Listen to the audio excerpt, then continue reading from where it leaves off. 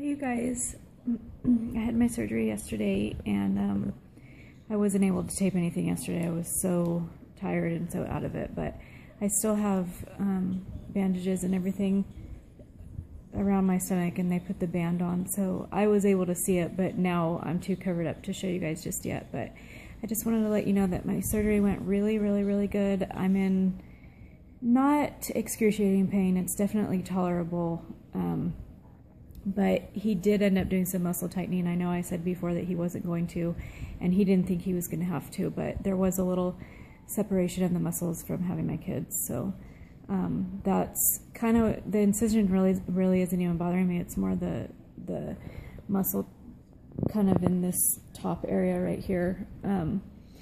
It feels like I did like 500 sit-ups. That's the only way I can explain it. But the surgery went good. It took like, my husband said it took almost 4 hours, which it was only planned to be 2, but since he did the muscle tightening, it ended up being almost 4 hours. So this is kind of what I have on right now.